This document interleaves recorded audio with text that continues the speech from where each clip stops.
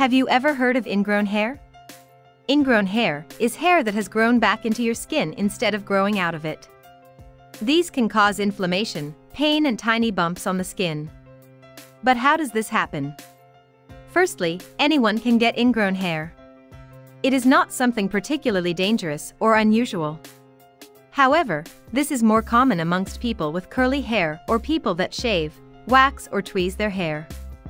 When it comes to ingrown hair, hair structure and the direction of hair growth matters a lot. In the case of curled hair, hair follicles are curved, and these curved hair follicles can cause hair re-enter the skin, resulting in the hair growing inside the body instead. During shaving, ingrown hair can be caused by pulling on your skin. This is because pulling your skin during shaving causes the hair follicle re-enter the skin and start growing inside instead of growing out. Another cause of ingrown hair could be a result of tweezing. When you tweeze and pluck your hair, a small hair fragment may remain and start growing under the surface of the skin. Once a hair goes back into our skin, our body reacts to it as a foreign body, which is why ingrown hair can end up causing inflammation. Even then, these ingrown hairs are not serious or something to worry about. And with that, we end today's video.